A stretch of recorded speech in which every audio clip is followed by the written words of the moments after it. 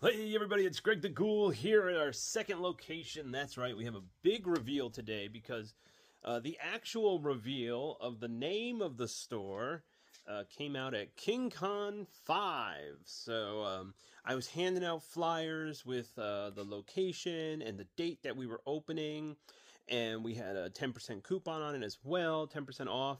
So anyone that was walking around that show this past weekend, got to hear the name of the new shop. So we're going to talk about that today, talk about KingCon 5, and we're going to get through some of those boxes of paperback books that we had. So there's lots of stuff to do today. Stay tuned. We got lots of fun stuff going on. But let's first dive into our KingCon thoughts. All right, well, let's just get right into it. Top of the head, right from the dome. These are the thoughts on KingCon. It was a fun show. It was in a great, I don't know how long the buildings have been there, but the hotels were very nice. It's like a hotel complex, like that sort of place where there's outlets, there's stores, there's a business complex, there's hotels.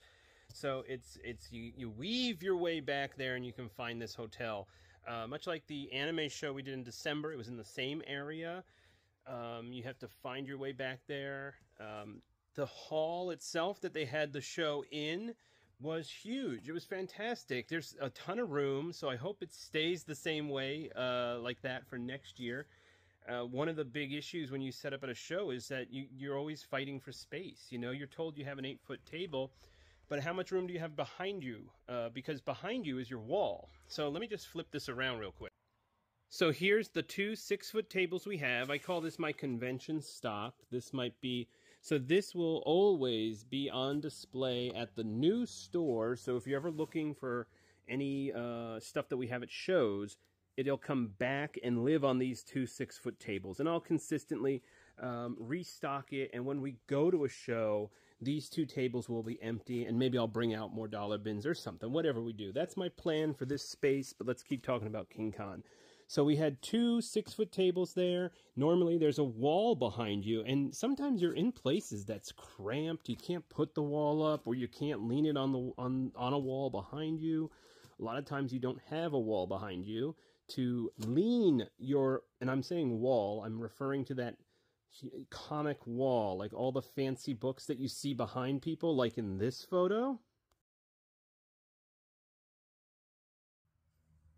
Okay, now we all have the idea. I was quite the character. I mean, this is me. This is me at the show. I hope I was memorable. I was handing out my flyers for the new shop. I was trying to pitch the new store to people, and I had my tinted glasses on. You know, I was fresh shaved, so I hope I was memorable. But anyway, let's switch it around. So you got to see me and my wall at the show.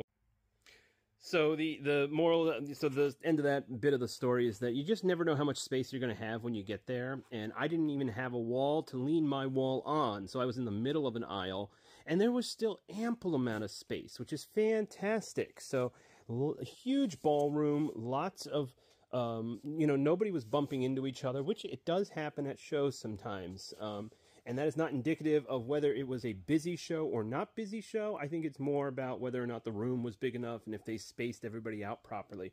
And I really think they did. It was very well laid out. There was a second room with a few vendors in it. I heard it wasn't as well trafficked, but that always happens. I mean, there is, without fail, you never want to be in the second room. I mean, there's a bit of, there's a bit of stuff that I've learned over the years of doing conventions. No, you wait to the main ballroom if it's a small show like this. Monster Mania has many different rooms. It's a massive convention. It takes over the ground floor of a hotel in Cherry Hill, New Jersey. And it's okay if you're in different rooms. But there are some shows that are really small. Maybe one ballroom at the Marriott, or it's a smaller room at a Hilton, and there's a side room for vendors. Never want to be in that side room, because I got to tell you, people make a lap around the main ballroom and they're out. So just keep that in mind as young vendors or anyone signing up for shows. If you hear about the second room, avoid it and ask to be put on the wait list for the main ballroom. And if you don't get in, you don't get in. There's always next year, because trust me, you're going to miss out on some money if you go into that second room. Words of wisdom. Let's get back to this table here. So I had tons of boxes, freshly priced with stuff, other stuff we didn't have to price too much. But I had brought a lot of modern stuff. I brought a lot of popular stuff online, like a lot of the stuff that you see people talking about in the hot lists or top 10 lists. You know, we had stuff that was like fresh off the hot lists. And I understand people want to find this stuff in the dollar bin or something so they don't pick it up here. Where is it? Did I even... I thought I left it in here. Maybe it's not. The Universe X book was here that everyone's freaking out about. We had lots of Dave Stevens. Nobody wanted to pick that up because I guess they already had it all. We have almost a full short box of Deadpool here with tons of variants, signed books, not a one Deadpool book sold.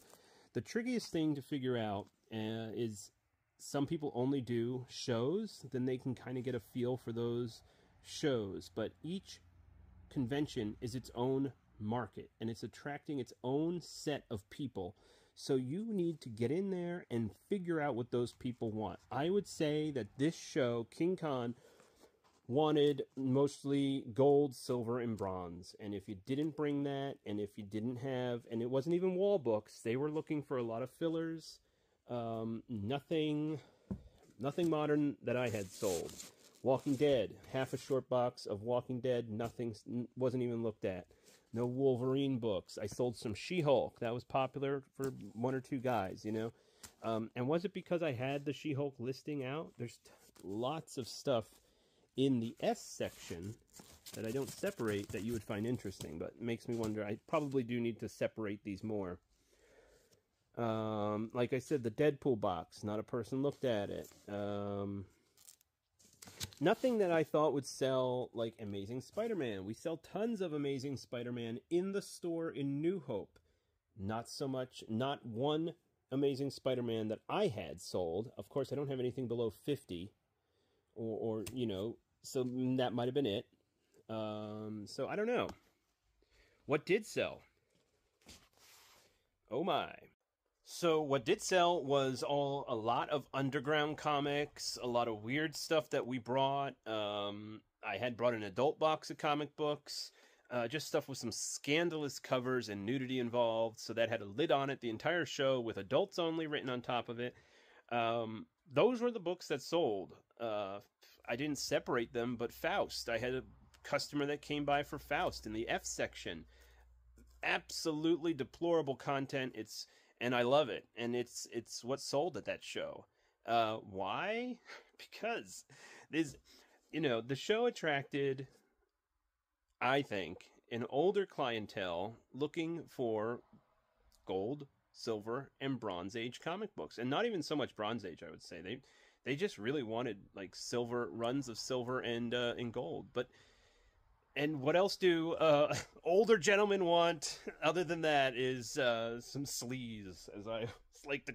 First of all, I love just saying the word sleaze. But, yeah, that's all they wanted. That's what we had. And if I'm the sleaze peddler, here I am. Putting out... peddling the underground comics and all the adult books. But that's what I had. So thank goodness I brought them, because it probably made up at least, half of my sales. I couldn't even imagine, if I didn't bring them, the show would have been a real wash. So that's King Con. I mean, I don't know how well all the Feral #1 variants did. I don't know if they were giving those away or selling them. I was not part of the artist alley that they had going on. I'm sure that attracted a lot of fans. I didn't witness it, you know what I mean? And I'm not sure what their numbers are through the door. I'm sure they got lots of people through the door.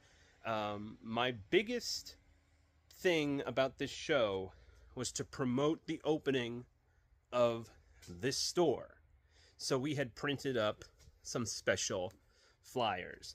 So my closing statements on King Con: we'll be back for King Con 6.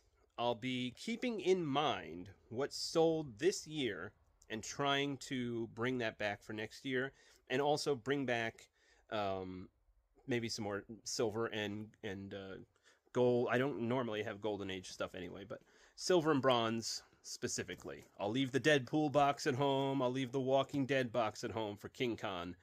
And of course, at King Con 6, everyone will ask me for Deadpool and Walking Dead, which is how it always goes. But that's closing thoughts on King Con. Definitely seek out the show next year. It's very well organized. The people that run it were very nice, very friendly. They had an amazing, camera crew running around filming stuff the entire time. So it's very social online. It's a very social, and that's what I thought. It would have that sort of online crowd that came looking for the variants, looking for hard to find top 10 list books, which is what I brought. And nobody wanted to see any of that stuff. That's the sort of stuff I put on the wall, as you can see in that former photo, and lots of weird stuff. The one comment I did get over and over again, which I think was a positive comment, was that how unique my wall was. I had one of the most unique walls in the room, or one of the weirdest. People said that too, which I do appreciate. That's, I built the wall. It's curated by me. Every wall behind the comic shop person is curated by them. They decide what to put on that wall, whether it's all the hot books that are selling or whether it's all the weird stuff I want to put behind me, because that's what I like. I mean, I had Fangoria #1 on the wall. We had an Obama Spider-Man book. We also had the Trump Steals Christmas book. We have underground books over here, and all sorts of weirdness. It was a fantastic wall. I actually really liked it. But that's it. That's all my King Con stuff. Definitely seek them out next year, and you'll catch us there. Stay tuned. Here comes the big name announcement for the store. All right, well, here we go, everybody. This is the huge announcement for the name, so you guys can start seeking the Instagram account out after this video if you want. There is a live Instagram account associated with this store, with one logo image up right now, which looks like this.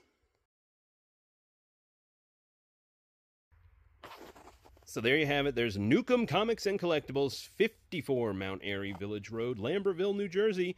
This was the coupon we're handing out at King Con, and if you stop into Phantasm, you can pick up one of these coupons. 10% off. We'll honor it when you bring it in. We just take it away after that. But the grand opening is May 11th, 2024, 11 a.m., thousands of comic books. I mean, I keep telling everybody it's thousands of comic books. Really? I'm like, no, really. It's thousands of comic books, all for $1 a piece. So I was handing this out, really working it. Hopefully I was pretty memorable. Here's some Tashmon artwork here. I wanted a mutant. I wanted some goop. That was definitely a descriptive word. Mutations. Something super cool. So I knew I really love this name for a store early on, like years ago. I was going to call our old warehouse store Nukem Comics, and I just loved the way it rolled off my tongue. So I would not have named the store Nukem Comics, because it is a reference, much like Phantasm, is a reference to my two favorite movies, Phantasm and the horror movie, and Mask of the Phantasm, which was definitely an influence upon my earlier self to continue on with comic books, and it fostered my love for comic books. So I think they're both two important movies. Phantasm, of course, fostering my love for horror, and it worked out perfect for that name. But this one, Nukem Comics and Collectibles, I would not have done if I wasn't able to get Lloyd Kaufman's permission to name my shop Nukem Comics. I personally worked on Return to Nukem, Return to the Class of Nukem High, which was a movie I did a long time ago. I worked on the out on location with all of them, became very close with a bunch of the people that worked at Troma, especially Lloyd Kaufman, who we've both stayed friends for quite some time now. It's been just really nice to be able to catch up with Lloyd at conventions and stuff like that. But I reached out to him, and he said, all the best wishes and good luck, and said, of course. So from that point forward, we just started reaching out to some some artists. We have 2 shirts coming with a third, what would we call it? Like a variant sort of shirt, special edition limited print on that one. So there will be t-shirts available. And we can also show off Henri, who has done tons of artwork for us at Phantasm Comics. Henri has created a fantastic image for a t-shirt that will be available for sale here at Nukem Comics. There we go. We keep saying it, so hopefully it burrows in.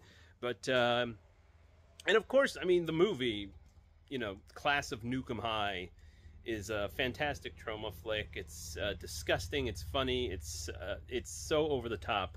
So if you haven't seen that movie yet, check it out, and then go and watch Return to the Class of Nukem High, which is also a trip.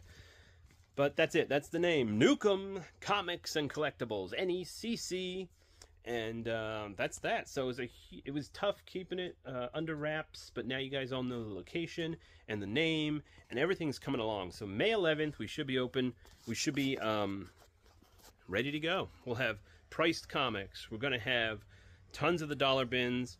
And one of the biggest things, I was getting some feedback at the show, was for magazines, which I was already planning on putting in the store, but now I'm even I'm bolstered. I'm even more sold on putting the magazines here, because so many people were asking for magazines, which I didn't bring to King Con, but people wanted Creepies, they wanted Eries, they wanted Vampirella, they wanted more early Fangorias, they wanted what was the other book, Gore Zones, they wanted all that stuff that's just sitting in storage that nobody buys in New Hope.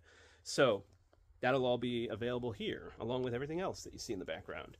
So that is the shop update, Nukem Comics. So stop by Phantasm in New Hope anytime between now and our opening day, and you can pick up one of these coupons and bring it in, and then you can get 10% off your purchase. So, you know, get some free comics in some way or whatever. We'll figure it out. And it should be so cool. I'm so excited. You know, we'll have this. It's out there. It's real. It's happening. Nukem Comics is coming to Lambertville. I'm becoming my own biggest competition. So the one thing is that we won't have new books here. Weekly books will stick to Phantasm Comics. If anything, they'll just appear here, maybe in bundles or just priced up. If they hit the secondary market, we'll put them into the bins. So, all right, well, that's that on the new shop. We're moving along. I mean, this is like, I made the final list of things to do before we have to open in basically a month from now. It's a page long. There's none of the things are checked off yet because I just made it yesterday. But we're working towards that. We're working towards getting all those things checked off. So, and it should be ready by the time we open. At least the store will be ready. I'm not sure about the back room being fully set up and all that other stuff. But no matter what, May 11th, I'm opening the doors and just flood in. So we had really, really, really good feedback from a lot of people at King Con. So I don't know. It might be a big opening. I'm not sure. If they all do come, it could be big. So plan ahead. Doors open at 11. Okay, let's move on. Let's reveal some of those paperbacks that we had in the from that collection. Part 2 of the many boxes of paperbacks finally coming out. All right, well, let's continue on in our series of never-ending boxes of books. This particular box has a lot of digests and a lot of different stuff at the bottom, it looks like. So, amazing fact and science fiction stories. This is a complete Murray Leinster novel in there. That's pretty cool. I started like putting these in just bags and putting them up around the store, just kind of like this is Nightcry. This is a horror thriller sort of digest. Here's the Magazine of Fantasy and Science Fiction wraparound cover on this one. So I started putting these in bags and kind of like just thumbtacking them around the store, and they sold. I haven't sold these in a while. I have lots of these. They're not too uncommon. They're tougher to find in like a better condition, but then these are actually really nice. These are all, you know, 1963, 1964 fantasy and science fiction books. What do we got? 1963, all from that same era. You're talking about people like L. Sprague de Camp, Frank Pohl, Fritz Lieber. That's just in this one book, or digest. Richard Matheson, James White, all sorts of great classic writers. Harry Harrison, either a serialized story, a short story, or a full-length novel, a novelette. That's what was in these digests. You know, perfect train reading material, you know, back in the day when you were commuting to work. Pick this up at the stand and have something to read on the way home. So that's, you know, maybe that'll come back. Maybe once cars can start driving themselves, everybody will start picking up books again, and they won't have to worry about that. Damon Knight. Here's looks like a Christmas one. There you go, a little Christmas cover there. Edgar Pangborn, Richard Matheson again, Avram Davis. So just these will be available probably here. I'll put them out eventually at the new location. So you can pick some of these up, but I will also be thumb-tacking these to the wall in Phantasm. So if you like the artwork, which was always, you know, really nice on the covers here. This one's ridiculous. So these should be available there, but there was, I think, a box or two like this, not too many, mostly sci-fi and fantasy stuff. So we have book Turning Points, essays on the art of science fiction, edited by Damon Knight, with tons of fantastic contributors. C.S. Lewis, we have Arthur C. Clarke, John W. Campbell, James Blish, Isaac Asimov, Paul Anderson, and the list goes on and on. They're all on the front there. Fantastic stuff. What do we got here? The Charm, Adam Niswander. This feels like very nice. This is a Integra Press. I have no idea what Integra Press is. Never heard of them. Excerpts from what people are saying about The Charm. I predict Adam will be the Tony Hillerman of horror. Now, only if I knew who Tony Hillerman was would I get that reference. I guess I'm not very literary.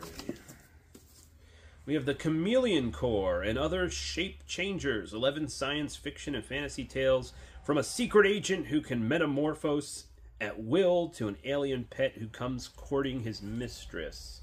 So, very cool. Probably a book club edition, I'd imagine. Maybe not. Doesn't say it is, but that's cool. Yeah, a lot of hardcovers in this box, looks like. Here's Once Upon an Apocalypse, 23 Twisted Fairy Tales. And like I said, there was a lot of the modern stuff, especially like the Lovecraft redos. And this is a really cool book. I picked this up probably last year, and I paid $25, $30 for this one. So that's really cool to have it back available for sale now. The Book of the Dead, 13 Classic Tales of the Supernatural, edited by Alan K. Russell. So, and I think there's no artwork. What do we got? Monster Festival. This is a fantastic cover. Edward Gorey, Dust Jacket, edited by Eric Porter. And you get all this great Edward Gorey sort of side stuff here. Oh, and throughout, just, yeah, fantastic. Let me pull this one up. I just saw it. Where are you? Come on. You get little pieces like this throughout. So, super cool. Edward Gorey and Eric Protter, Monster Festival. All right. Here's another one that I see a bunch. Definitely would recommend picking this one up. Cutting Edge. New horror stories by Peter Straub, Whitley Strieber, Clive Barker. So if you're a horror person, you see this in paperback or hardcover, pick it up. It's a good read. And I've seen it around for a while. It's classic. Weird Vampire Tales. 30 blood-chilling stories from the weird fiction pulps. So this is pulling from probably Weird Tales and others. Let's see. Yeah, let's see here. Weird Tales. Yeah. So it's all stories pulled from the pulp magazine Weird Tales, reprinted with permission. Let's see. Okay, we have J.O.B. Robert Heinlein, Comedy of Justice, Job. Oh, not J-O-B, it's just Job, a comedy of... Job, a comedy of romance. There we go. First print. Cool. Oh, this one is Superwoman. Haster Pussycat Kill. This is 15 whip leather hot sexy tales from the Lovecraftian mythos. Oh, there we go.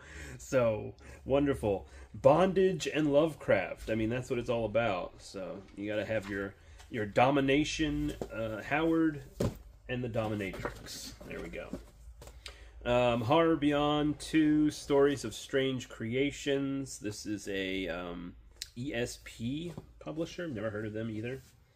This is the Fairy Reel, Tales from the Twilight Realm. That seems cool. Edited by Ellen Datlow. So another one of the from the fantasy series of books that we saw earlier. And then here's Snow White Blood Red. Edited by Ellen Datlow and Terry Windling, and I believe I did want this book. Let's see. Once upon a time, fairy tales were for children, but no longer. This is like twisted fairy tales, and I really think I wanted to buy this book a while ago. Did I already buy it? I'm not sure. Do I own this? If I don't, I do now, because I don't think I'm going to sell it. If I have a second copy, I will. All right, hold on. We got to get another box. This one's empty. All right. Yeah, so with the toys taking over the paperback shelves that we built here at the new location, I'm not sure what the fate of the paperbacks will be. I'm sure we'll find some sort of space for them somewhere. At the moment, I just don't know. Here is a treasury of fantasy. Look at that one. Fantastic. Huge heroic adventures in imaginary lands, novels and stories by William Morris, Lord Dunsany, George MacDonald, H.P. Lovecraft, Robert E. Howard, Ursula K. Le Guin, and more. Wow, that's a great book. We have Terror by Gaslight. I think there's a bunch of these Hugh Lamb edited bys, which I might have said in the last video. And here's another one. More Victorian Tales of Horror. Of Terror. Okay, what do we got here? So this is a stack of, like I was saying earlier in the last video, the Ballantine Books series of fantasy and stuff like that. Look at this. Ah, there it is. Can you see it? It's all going up my nose. So every now and then, like, I'll get like an old book. Look at that. I do that. It's a dust off, you know? Do that to your books. Dustiest part is up here. Dust them off. Okay? Keep them clean. That's the Ballantine Book series there, the one with the unicorn in the upper left-hand side of the book. These ones usually have a bit of value, especially when they're in higher grade. Alright, what do we got here? Oh, interesting. Secrets of Doc Savage. That's pretty cool. I'm not sure what this is all about. Some sort of a fanzine, perhaps.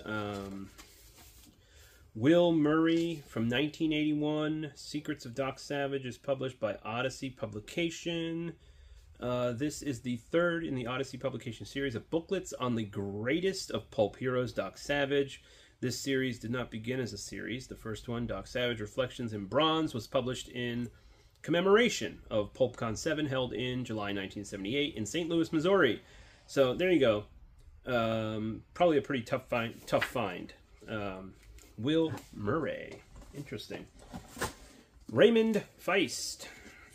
Raymond Feist. Fairy Tale. I don't know how to say his last name. Leave it in the chat if you know. I've always enjoyed his books and never heard someone actually say his name. But not a book club edition. I believe this is probably a first print of Fairy Tale. Here's another edition of the Devil's Dictionary. We were talking about this one in the last video. Ambrose Bierce. And yeah, does this have some great artwork in here. Art drawings by J.C. Suarez. Okay, there you go. Do have this, The Height of the Scream. I have a copy of this, so it'll be available eventually. Ramsey Campbell at Arkham House. Totally cool. We have The Great Mischief. Not sure about that, but the engaging new novel by the brilliant author of 3 O'Clock Diner tells the story of a lonely bachelor and his secret passion for darkness. All right. Burnt Offerings. This is a cool one. Robert Marasco. Book Club edition. Love that artwork on the cover there. Little photo of him on the back. What else do we got here? Explorers of the Infinite, Shapers of Science Fiction, by Sam Moskowitz. So, widely recognized as the leading authority on the history of science fiction. So, can't go wrong with that. Excuse me. Oh, T.H. White's The Once and Future King Real Retro Edition. This is the book club edition from, let's see what the year was. Let's see, 1958. This is the book club edition from 1958. So whether or not you're, investing in books for, the value, I would still look these up. These book club editions are fairly old that we got in this collection. So who knows? This is the Silmarillion, Tolkien's book. Another, is this a book club edition? Or I don't think it is. Nope. This is not. So, second printing. First American edition, which is kind of cool. That's what makes it the second printing. We have Peter Straub, Floating Dragon. Let's see, book club edition. Very cool. Okay, what's this one? Realms of Darkness, Nightmarish Tales of Supernatural and the Macabre, featuring an introduction by Christopher Lee, and they put him on the cover, so why not? I mean, when you have someone like Christopher Lee writing your introduction, put him on the cover. Reborn by F. Paul Wilson, and Methods of Madness by Ray Garton. This is a Dark Harvest book, and this is a Dark Harvest book. So, two, I guess, indie publishers. Pretty tough to come by these books. I would say I have a few of them. Similar to like Screen Press and stuff like that. They're just tough to find. Steven Spruill, Rulers of Darkness. Yeah. Rulers of Darkness. Here's one. Daphne du Maurier, Echoes from the Macabre. A Nelson Doubleday. There we go. Nothing on the back. Pretty plain. Okay. Let's see. Castle View, a novel by Gene Wolfe. There we go. All nice hardcovers. The condition on these are fantastic. That's the thing. Nothing's like a busted spine or like pulled apart. Not too many tears or anything on these collections either. Magica, Clive Barker. Possibly a first print. We can look at that later. Oh, and another Barker. Everville by Barker. Another huge Barker release. All right, one more book for this round because it's already been a long video, so stay tuned. Okay, so there's no lid on this one, so it looks like some digests again, but this was the big one sitting on top. Again, there's some, as I'll call, delamination happening here, but this is a fantastic book. Much like Cutting Edge from earlier, this is a epic tome of horror. I find this book in varying conditions at used bookstores quite often. If you see it, it's usually it usually has like a big old flame cover, like some sort of fire, if I'm remembering correctly, is on the front of the cover, black background. Hardcover book too. I've actually never seen the soft cover version of this book, so super cool to find that. I have a very nice edition of this book for myself, one of those fancy limited editions, signed by every author sort of book. But this has the who's who of horror, and especially from the time. I mean, Shirley Jackson, Ray Bradbury, Clive Barker, Stephen King, and many, many more are contained in this book. So seek this one out if you're looking for horror reads. It'll be available here if you need it. And yeah, another box of digests. So I don't know if we have to go through all these. I'll look and see if there's anything, you know, crazy notable. I mean, this is kind of cool artwork. I like this. You can see that. And it is a wraparound cover with some other demons or whatever they are. I might have to look into that one myself. But yeah, the digests, I mean, they're super cool. This is iconic artwork on that one there. I don't see much movement on them, especially even at like pulp shows. I mean, they're not pulp books, they're digests, so I guess more of them are available. And they're on better paper stock, so they're not falling apart, which also, you know, creates a rarity for the pulps of the 30s and 40s. So these ones have lasted. I mean, some of these are in really nice condition, so that also makes a difference. That's why everyone's like, well, why are the ones from the 50s and 60s more expensive in the comic book world? I'm like, because they are tougher to keep in better condition. Mysterious Island by Jules Verne, just showing off some of the stuff that we had. The Joy Wagon by Arthur Hadley. I never heard of that one. Time Trap by Sean Dalton. Seems pretty cool. Here's a David Drake, Northworld, if you ever wanted to read about tanks fighting each other.